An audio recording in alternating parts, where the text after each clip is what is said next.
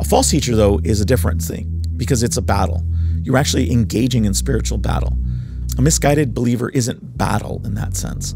So you're not coming against the enemy. You're probably coming against one of the Lord's own. And so you need to come as a shepherd. And a shepherd guides and directs. It doesn't hack with the sword.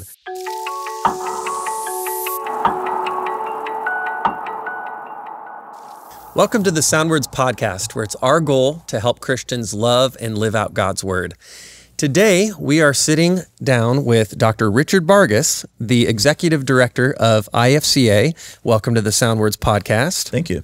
It's great to be sitting down with you today. We're going to be asking Dr. Bargas about false teachers versus misguided believers. What's the difference between the two? How do we interact with each of those groups? Yeah, sobering topic and subject. I mean, we grieve those who are entrapped in false systems of religion.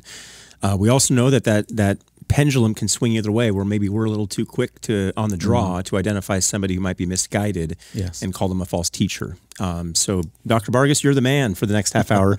Help us walk through these topics. And let's start just with the basic question. Biblically speaking, what are the marks of a false teacher? Yeah, that's an interesting question because, if you're a false teacher, then you're really not wanting to be seen. You don't want to be identified. And so you're trying to, go under the radar as long as you can. I think Scripture is pretty helpful with this. Paul writes in 1 Corinthians that a false teacher is an agent of Satan, and Satan disguises himself as an angel of light. And so that's what makes it a challenge, and that's why sometimes we might misunderstand somebody that's misguided and seems to be saying false things and identify them as a false teacher, and they may be teaching false things, but that might not be intentional. And so I think it's good. 2 Corinthians tells us that these deceitful teachers, these false apostles, are what we need to be on the alert for. And so I think 2 Peter chapter 2 is probably a great place to find a lot of indicators or marks that are there. And so I wrote down a few of them, and I'm not going to read all the passages, but I've got 7 marks, if I might. One of them is in verse 1, where they secretly introduce heresies. In other words, they're trying to figure out the most palatable way of bringing something across that isn't overt, it's not shocking, it's going to be nuanced. And that's one way that false teachers often introduce these things, is through the call for everybody to seek for nuance. Now, I believe nuance is important. We don't want to be unnecessarily offensive. We don't want to be sharp and kind of the immature. Sometimes everything's black and white and there's no shades in between, and there are sometimes. But nuance is an easy way to hide as well, and to say, well, we're just saying it a little bit different. Oh, you just don't understand. When you grow a little bit longer in the Lord, you'll know. And so secretly is the way these guys work. Another mark that we are given there in verse 2 is that there is the way that it shows up in their life. It might be that they're teaching good things, or at least apparently good things, because they're hiding them, but their life, Peter writes, is licentious. It's going to be wild. They're going to live in ways that are a challenge to us as Christians, where we're not going to see the purity and the righteousness in their life. We're going to say, wait a minute, I don't understand. You live this way. Doesn't the Bible say that? Oh, that's again nuance. You don't understand. It's not the Bible says you shouldn't do that. It's just, and we hear almost the hiss of the snake in the background in their answer, and you're thinking it doesn't line up. They say they're a Christian, and yet they do these things in their life. And that's troubling, and it should be a mark, an indicator, is maybe this is a false teacher that I'm dealing with. The third verse tells us that they might exhibit greed, and that would be the reason why they're seeking to exploit other people. They're maybe solely interested in money, or it might be other things. It might not just be a financial gain, but they're looking to figure out how they can manipulate people, how they can maneuver them and get into the right position. So oftentimes that'll push them to get in positions of authority or prominence within the church. Once they can do that, then they can, exert more influence, more power, and maybe get to a place where they could fulfill that lust that they have for whatever it is that they want. Sometimes it is money. You'll find oftentimes that people will say, well, you're always about money, you preachers, you pastors, you're always about money. And really what it is they're reflecting on the false teachers that they've run into. Yep. And they're seeing them on TV with their white shoes and their white suits. Preachers and sneakers. Yeah, I was just thinking about that. That's the old school Benny Hinn kind of way, but then there's the new ones, and they've got just the glamorous look. They've got the superstar look to them, the celebrity look, and they're eventually going to get some money. And so that's another good sign. God's word says a lot about money. We have to teach about money. One of the reasons why we preach through the Bible is because it helps us to not avoid the things that might be a little embarrassing to teach about. Money is one of them for really good, solid Bible teachers, that we don't want to always be about money because we don't want to look like a false teacher. False teachers don't seem to avoid that. They seem to go right to that very often. The fourth mark that you might find is they despise authority. And when they despise authority, it's from the authority of the Word of God. And oftentimes that's reflected in their despising of the authority of those that are over them in the church. That might be elders or other kinds of leaders. Verse 10 tells us that they don't want anybody to tell them what to do. And so oftentimes when a church leader comes to them and says to them, you really need to listen to what we're saying here. We're trying to help you. Maybe you think they're misguided, and so you start to speak to them from the Word of God and say, this is not what it says. And you're being gentle as a shepherd, yet you might find that there's a lot of pushback. It's because they don't want the authority. The fifth mark that I found there in 2 Peter chapter 2 is they're self-willed. And that's part of this idea of that they don't want anybody to tell them what to do, is they want to do what they want to do. They aren't going to listen to anybody except for themselves. And so, again, the Word of God isn't their supreme authority. They may use it, they may manipulate it to get what they want, but it's not going to have any rule over them. And nobody in the church is going to have that kind of authority. If we were to cross-reference false teachers in the Bible, you often find that feature really shows up. Paul was constantly dealing with these so-called super apostles who didn't want to listen. We have supposed apostles today that have enough guts to actually walk into a church and tell the pastor, I'm the apostle over this church. Right. And you think, this is ridiculous. I don't even know who you are. And yet they think that somehow they have ultimate authority over the church, and yet they aren't teaching from the Word of God. They're just kind of pulling this out of the air. The sixth one is they will speak arrogantly. As they're speaking arrogantly, they come across with confidence. At least that's what it sounds like to those that are unknowing of who they are. They're going to speak with a great authority, like the person that comes in and says, I'm an apostle, and you need to give your ministry over to me. It's kind of shocking, but they might do that to a layman, somebody that's sitting in the pew, and tell them, the Lord spoke to me in a prophecy, and you need to do this. You need to marry that person. You need to take that job. You need to give me this money. And because the person's flustered, they don't know that this is a false teacher, they may listen to what they have to say, and we need to be very careful about that. They're completely ignorant, verse 18 tells us, of those spiritual matters, and yet they'll speak with confidence as if they know what they're talking about. Interestingly enough, a lot of false teachers have no Bible training, and yet they speak as if they know more than the guys that have gone to school and have studied the Word of God faithfully and have the experience behind them to know how to pastor a church. They'll come off as, well, he doesn't know what he's talking about. Yeah, he went to seminary and things like that. And yet they don't really know what they're talking about. False teachers fit into that category a lot. And then finally, the last mark I'll mention, there's lots of them in scriptures. Verse 19 tells us that they enslave people. That's really one of the goals that they have. They promise things. They set out before them all kinds of promises of this is what will happen if you listen to me, if you follow my teaching, if you leave this church. And that's their ultimate goal, is to pull people out of the church and build around them a little kingdom for themselves. They will promise everything. And what they only give them is enslavement, usually enslavement to sin.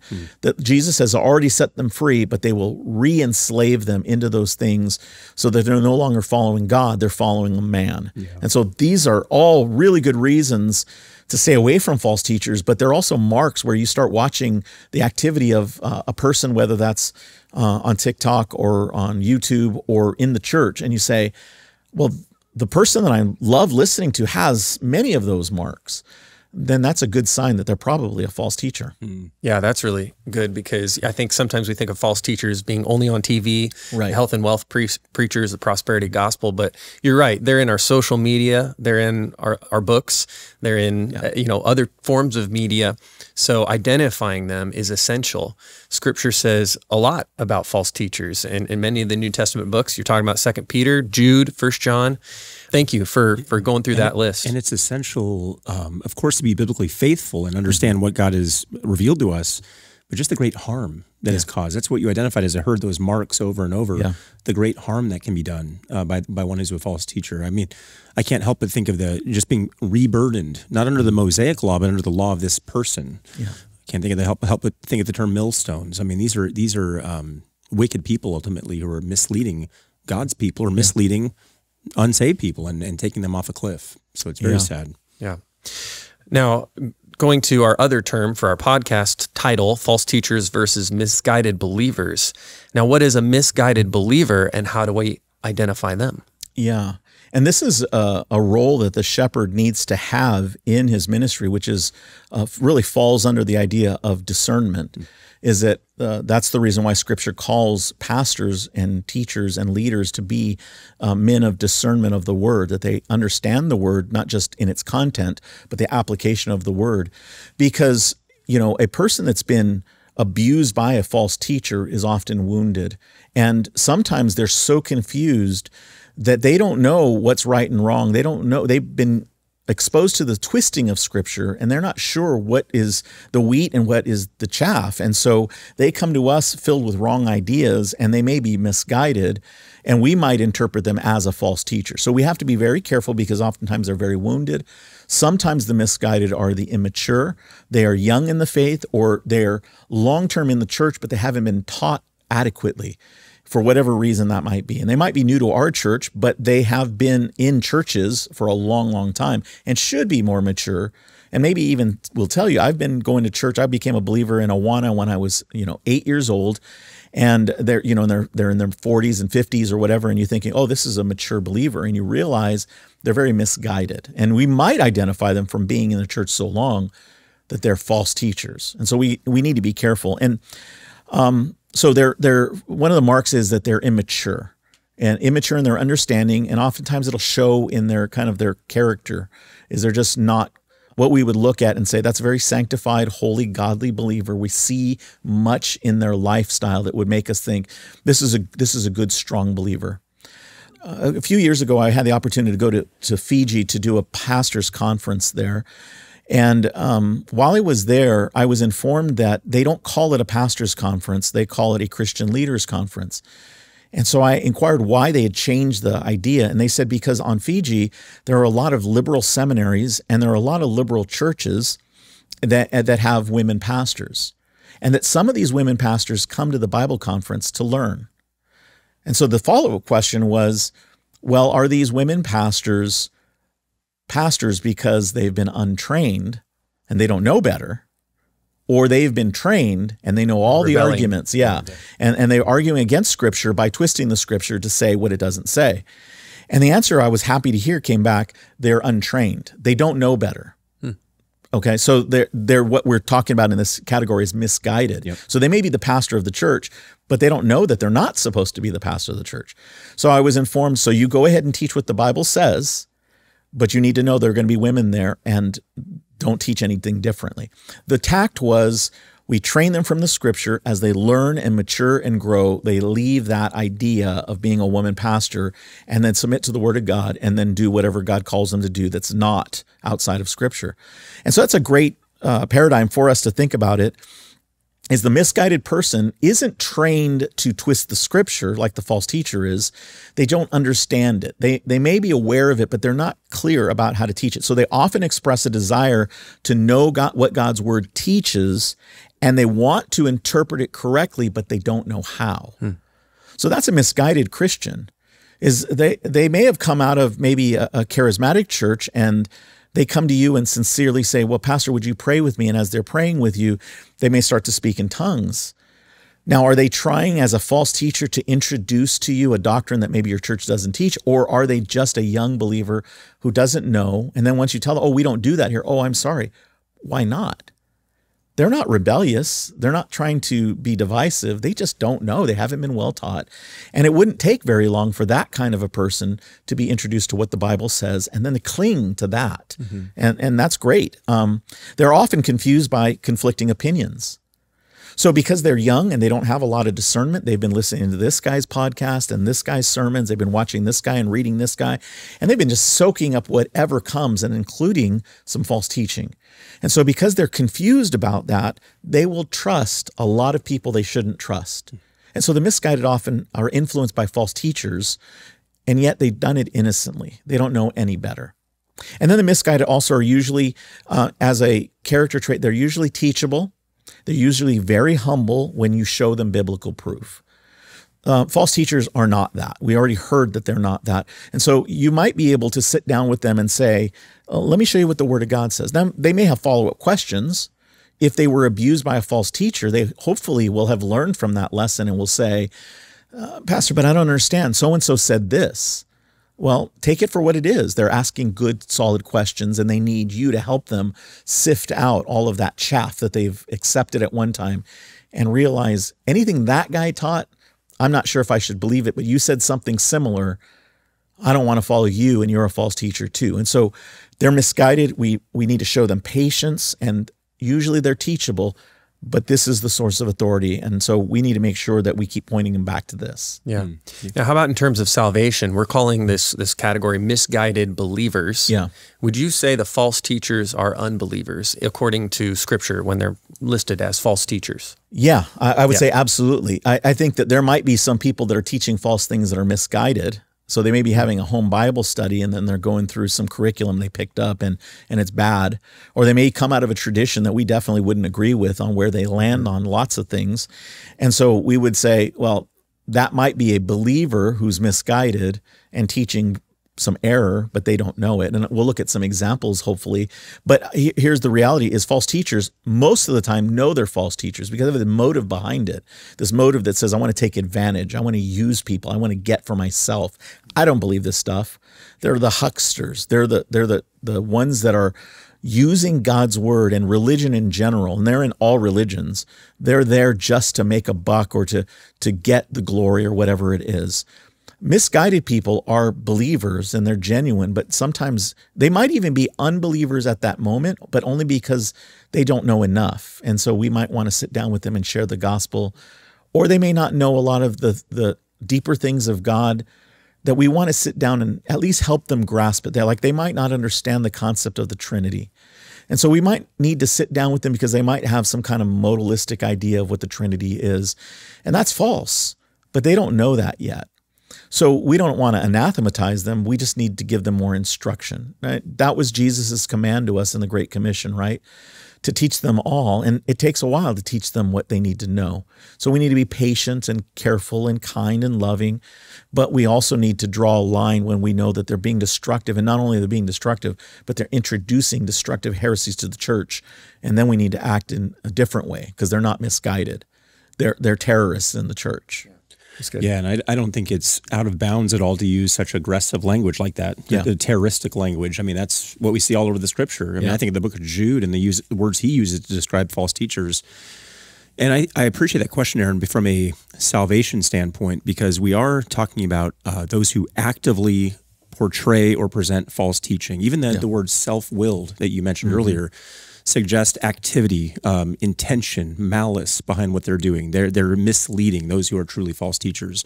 Those who are misguided, even that word misunderstood, misguided has more of a passive sense to it. They've accumulated whatever they have in the moment, but they're teachable, like you mentioned, and they might be willing to be corrected, which is a helpful dividing line between the two groups. Now, you did mention examples, and we do want to get into some examples. So maybe broad question here. Do we have some scriptural examples of either type, the false teacher or the misguided believer?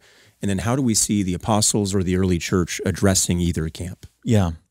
And I think it's helpful for us to think that the fact is, even for both groups, there are degrees, especially false teachers. There are degrees of false teachers and their motives for seeking what they want. You know, it's uncomfortable for us to say it sometimes because we think about all the issues that have happened with the Church of Jesus Christ and Judaism. But the reality is that most of the aggressors for the early church were Jews. Not all the Jewish people, right. Because the early church was Jewish to begin with. So it wasn't a racial thing. But if you think about all the Jewish religious leaders that were against Jesus and his followers, they were teaching things that were not even in alignment with Judaism in many times. And they weren't looking for riches necessarily out of their followers. They were looking to influence them, to pressure them. They would throw them out of the synagogue. They wanted the prestige. It tells us they were jealous. They didn't want to lose what they had. And so they were really doing it for a different motive than money of many of what we're familiar with false teachers. Then you go to something like 1st and 2nd Corinthians, where Paul is dealing with these super apostles, these false apostles. And there we're finding that they very much are looking at the growing wealth and influence, and they kind of want the whole package. They want to get money, they want to get power, they want to have influence. They're mocking the Apostle Paul. And so they're a whole different matter, and they're somewhat different from the Jewish leaders who were leading the people in a different direction astray. And so you have also the false, in 2 Peter, he talks about the false prophets and heretics, yep. Those that are introducing completely foreign doctrine. So you've got the religious leaders who are in many ways very parallel. And so taking out of the Jewish context, we would find that there's a lot of Christian groups, and we would say like Roman Catholicism, it has a different gospel, but we would align in so many other places. And yet we would recognize that Roman Catholicism is a false teaching. It distorts the gospel of Jesus Christ. And therefore, its teachers and those that are its promoters and those that are pushing are actually false teachers themselves. But it's a very different thing from maybe a cult where the cult leader is trying to gain power over a people by having them be devoted followers, doing everything that he says, maybe multiple marriages, marrying children. We see that in the fundamentalist Mormon cults. Or maybe they're like the Word of Faith teachers where they're wanting to get money for themselves. All false teachers. Some of them are more interested in teaching heresy and destroying the faith of people, and others are more interested in just gaining something for themselves. All of it is demonic, but they have different purposes. So I think when we break things up, we see that there are different degrees, different motives for getting what they desire, even different methodologies and how they do it. Yeah, that's good. Now, taking it to today's context, how should Christians interact with false teachers and misguided believers today? And can you give examples of what you've seen or dealt with in the past, or in recent times, I suppose, that will help us here? Yeah, I think a great biblical example that is a helpful one for us is in Acts 18. Priscilla and Aquila, who are followers of Jesus, who have met with the Apostle Paul, and they come across this guy named Apollos. Apollos is a misguided Christian. He is astounding in his ability to preach the word, and he knows a lot. And we don't exactly know what he didn't get right, but as they're listening to him, they're like, that was great, but you're still a little bit off. And so they take him aside. And again, we see the humility in both Priscilla and Aquila and in Apollos, and they teach him more accurately, the scripture tells us. And he listens, and then he really takes off. And so I think that's a great example for us, is that sometimes we will have people that will come and they have been taught outside of our own spheres, our own churches, and we can listen to them and we can hear what they're saying and going, that's great, except it's a little off. And then we need to invest the time in them. These really are good things to invest our time in as a church, and say, yes, we need to help the immature, the young people in the faith, and help them grow as they become believers. But there's something to be said about also shaping those Christian workers who are close but not quite there, because they'll take less time investment for us to be able to send them out, or even to reinvest them. And Apollos did this, reinvest back into the work of the church and bring them along and say, I got to go. I'm going to leave you here, and I know I can trust you because we helped with a little bit of things that were showing up in your ministry that you needed help with. Apollos is one of those. Peter was another one. As I was trying to think of, this distinction, I couldn't find a single time where Peter didn't need some help. I mean, all the way through his ministry, Jesus having to constantly correct him. And I think he stands out the most because I think a lot of the apostles agreed with him, but he was the one that would say something. And so he was the one that got in trouble the most. But Jesus always corrected him.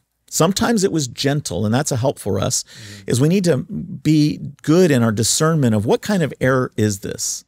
And what kind of influence is this going to have on other people?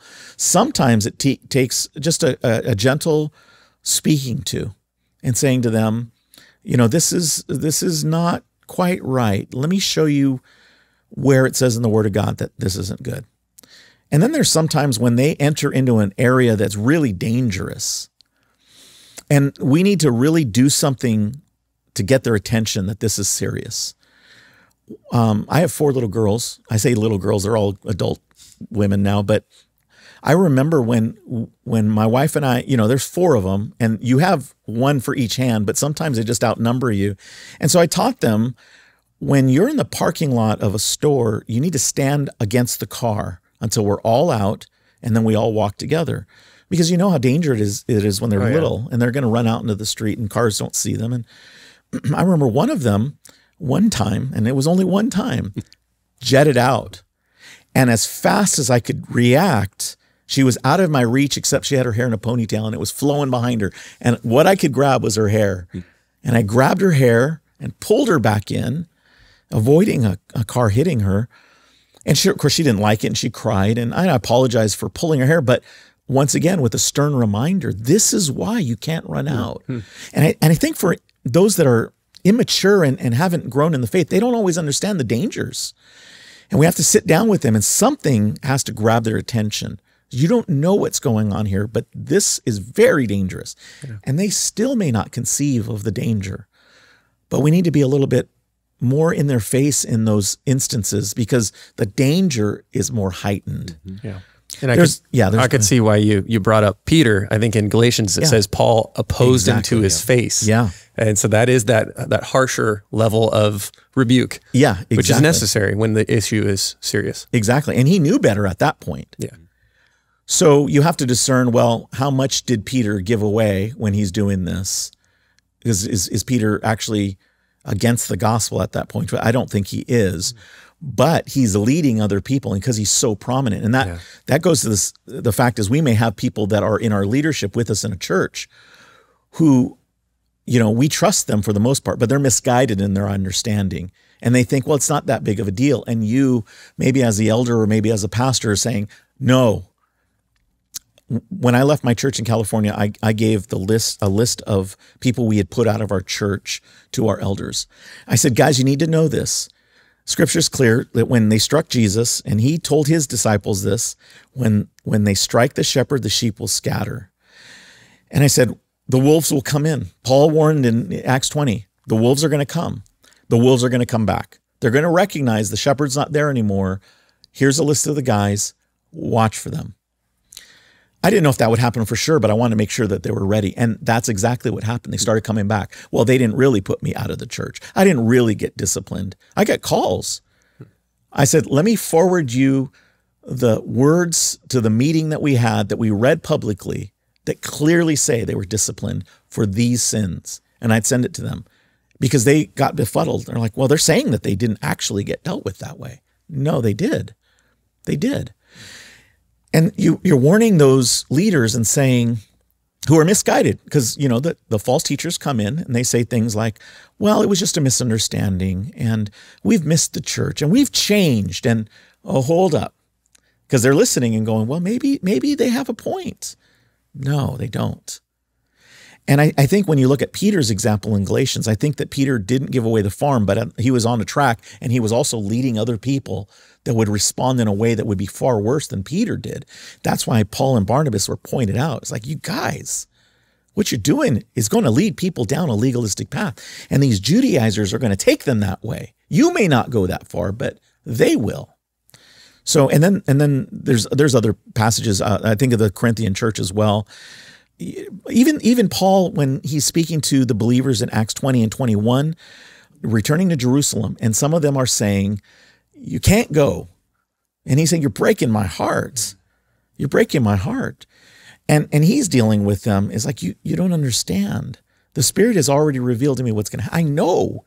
And then Agabus, I know what's going on. Don't stop me from doing what God's called me to do. It's well-intentioned. And yet, he has to gently bring them alongside and say, no. And then they let him go because they've been taught. So I think those are some good examples of misguided believers. And I think it's some good examples of how we need to come alongside them and say, I know it sounds like I'm not doing the right thing. And I'm thankful that you're coming alongside me because maybe I am in error. But I don't think it in this case, and here's why. And we're helping shape and inform. Yeah, your biblical examples, as well as your experience and just the wisdom the Lord has given you to speak to these matters, really highlights why we're doing this podcast and this episode, and really goes back to a real central question and a matter of risk. And that's the next question I have for you is, what's the risk? So what's the risk associated with getting these categories wrong? You know, marking that person who is actually a misguided believer as a false teacher, or vice versa. What perils do we face if we go down that path? Yeah, I think we need to think about whether or not, first of all, if you're just talking about the average Christian in the church, is the average Christian in the church needs to think about whether or not they should even engage, they should even be involved. Proverbs tells us it's like you see a dog, and are you going to walk by the dog, or like a little kid grab him by the ears? Wisdom says, especially a street dog in the days of the Old Testament, is that dog might bite you. Dog might have rabies. You may not be able to handle what that dog is going to bring into this fight. You don't know, so don't get involved. And sometimes people get involved with false teachers, like, you're a brand new Christian and you've heard that you need to refute false teachers, and then a Mormon shows up at your door, a Mormon missionary. They will put you in a theological pretzel if you don't know the Word of God. So should you get involved at this point in your maturity, you need to think about it. Yeah. They know that well. If a Jehovah's Witness shows up at your door and you start to engage with the Scriptures and they get befuddled and they don't know what to do, if they do come back, they're going to come back with somebody that is more mature and well-versed in the Scriptures, in their Scriptures and their doctrine. So we need to be wise and figure out, do I even need to engage this kind of person? But there are lots of reasons why we should, and especially if you're more mature, there's a lot of reasons we might just run and hide, but that's not what God's called us to do. We're to engage. We don't want to be like a little girl who runs away from things that maybe she should run away from. As mature believers, we need to get in between the false teacher and the one that's being threatened. And so we really need to do that. So what I would say is we need to absolutely engage in this fight. I was walking, my family were camping, we were walking down this path, and a couple ladies with a stroller with a baby in it were walking on this path in front of us. And as we were walking, I told my little girl, my youngest daughter, stay with us, but she kept running ahead. To this day, she still runs ahead of us on the paths. And that day, she ran ahead and came screaming, running back, because right at the base of a tree, there was a rattlesnake. And she saw it, and it scared her. To this day, she hates snakes. Came back. My brother and I went and hunted down this rattlesnake, chased it, killed it. You know my brother Pete. It was Pete and I. And we picked up some big rocks, and then we eventually dispatched him. And one of the reasons wasn't just because, we're guys thumping our chests and we're going to kill this snake, but because of those ladies that had come before us. We knew they were going to come back down that path. And it had curled up at the base of a tree where you couldn't see it. And we thought, if they get surprised, they're going to get bit. And it was a big rattlesnake. I think about why we need to engage. It's not always just for us. It's oftentimes for those that are with us in our church. We need to engage them for that. And I would say the reasons, along with why we need to do it, are how we need to do it. We need to use our Bibles. That's got to be number one. Use your Bible. And that requires you knowing your Bible. Just having a Bible isn't going to help you any. It's like having a gun, but you don't know how to use it. If you don't know how to engage it, if you don't know how to take the safety off, if you don't even know how to check if you've got bullets or shot or anything, then it's worthless unless you're going to club them with it. You're going to have to know how to open your Bible and use it. You also need to know the appropriate approach for each type of person. A misguided person versus a person who is a false teacher. You may not be equipped to deal with a false teacher, but you can help a misguided person. So you need to know what kind of person it is and how to deal with them. And if you don't know whether they're a false teacher or they're a misguided person, then you would need to approach with caution. This past week, I was in my backyard and I found a snake. Like I said, my daughter doesn't like snakes. All of my Hold on. Does anyone like snakes? I mean, I don't have a problem with snakes. Okay. Actually, my wife called me because I picked this snake up in the backyard, and she's like, "What were you doing?" I said, "I picked up a snake," and she said, "Why?" That'd be my question. Because it was cool. It was a cool looking snake. I was also thinking he's encountered 2 more snakes than I ever have in my life. So, and it was a little snake. It was only like that big. It was a little garter snake. All right. But you need to know what kind of snake it is. If it was like a baby rattlesnake, right, which there are no rattlesnakes in Michigan, but if it was a baby rattlesnake, you definitely don't want to pick that up. And I think you need to know when you're going to engage a person, what kind of person is this? And if you don't know, looks like if you didn't know what kind of snake it was, you either leave it alone or you approach cautiously. So you start asking questions, you find out how they're receptive to these things. And of course, false teachers are sneaky, so you have to be very cautious. So, oftentimes it's best if you're a very immature believer to just, inform a leader in the church and say, just like my kids would say, "Dad, there's a snake right there, deal with it." They don't want to figure out whether it's a poisonous one or not. And that may be the best tact for a believer that's immature. And that's not a negative thing. We're all there. Some of us are less mature than others, and some of us have more maturity than others, but there's always stuff to learn. So you may have to go to somebody and say, this guy wants to do a Bible study. He said he knows our church and he knows you, but he doesn't come to our church. And he wants to do a Bible study at his house. And he's talked to several of us at this church. Well, what's his name? Yes, I do know that guy. And yes, he did come to our church. And yes, we did discipline him. He's a false teacher. Oh, I didn't know that. Yeah, it's a good thing you told me. Let me tell you a little bit about him so you don't think because he may tell you that this story that didn't happen. And then you engage them with that. But sometimes we don't know. And so we approach cautiously. And I think we need to approach the whole situation full of prayer. We're not Gnostics. We don't believe that there's only some superior special knowledge that pastors have. We all have the Word, we all have the Spirit, and we all can depend on God in prayer. So whether it's a person who is just misguided or whether it's a false teacher, it doesn't matter. All of us, as we approach these situations and people, need to be saturated in prayer. Lord, help me. Because a misguided person, you may not know the answers to their problems or whatever the situation is that they come to you. So you need to be coming full of prayer, dependent upon the Lord, that he would help you to remember what his word says for their situation. Same thing for a false teacher. A false teacher, though, is a different thing because it's a battle. You're actually engaging in spiritual battle. So you need the Lord in battle. A misguided believer isn't battle in that sense. So you're not coming against the enemy. You're probably coming against one of the Lord's own, and so you need to come as a shepherd. And a shepherd guides and directs. It doesn't hack with the sword. So it's a very different thing when we put it into those kind of terms. Yeah. But you still both need prayer because you're guiding them. Yeah. So you need to pray and ask the Lord, how should I approach this situation? How should I guide this brother? Yeah. I think your snake illustrations are very effective, and just both from the standpoint of sometimes you might need your pastor to help you identify what type of snake this is, and also I like what you said about when you saw the snake on the trail and you killed it so that the others coming behind you would not get bit by it.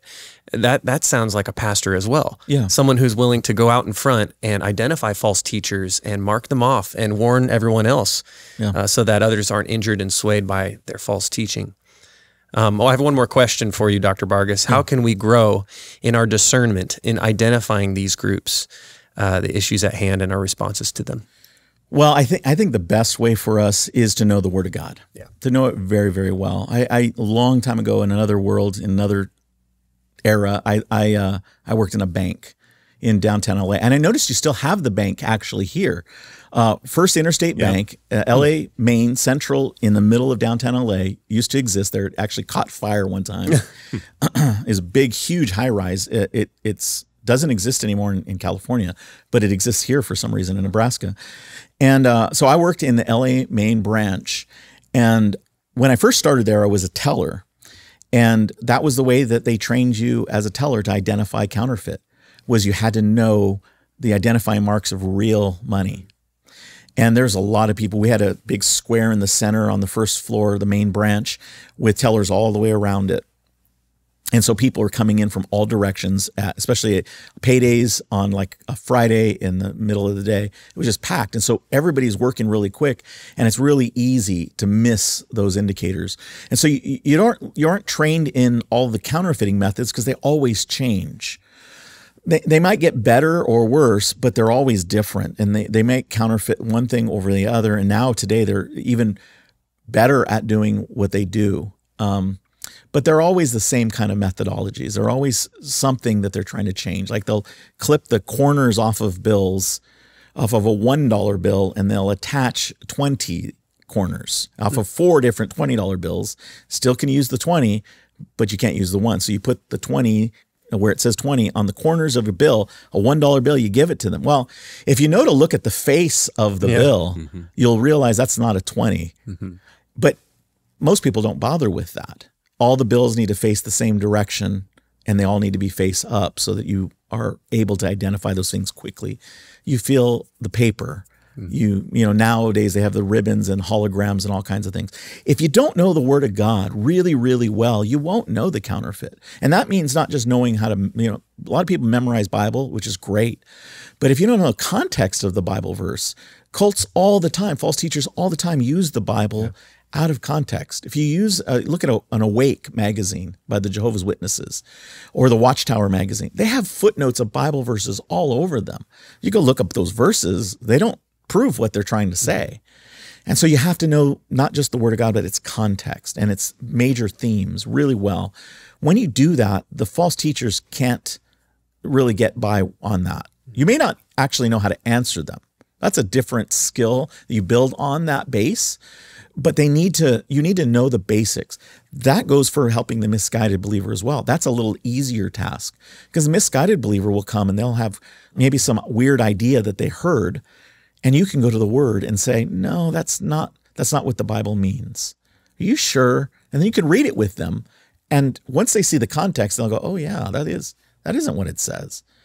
And you're helping them learn discernment, learn the Bible, learn that maybe the place they got it from was false teaching. So you're helping other people as well. But the Bible is the foundation. If they know the Bible, then they will be able to get over most challenges. After that, you can, learn some apologetics stuff, which will be very helpful for that. But apologetics is nothing without the base, the foundation of the Word of God. Yeah. Back to the foundation, right? Yeah. We're Bible men. We serve Bible churches, and you serve Bible fellowship that is all about the Scriptures. And what an appropriate last word, because that is what it comes down to. We're talking about discernment. We're talking about combating false teaching. We're talking about building up and redirecting misguided believers. We're nothing if we're not Bible people, and we have nothing if we don't have the Scriptures to point them to.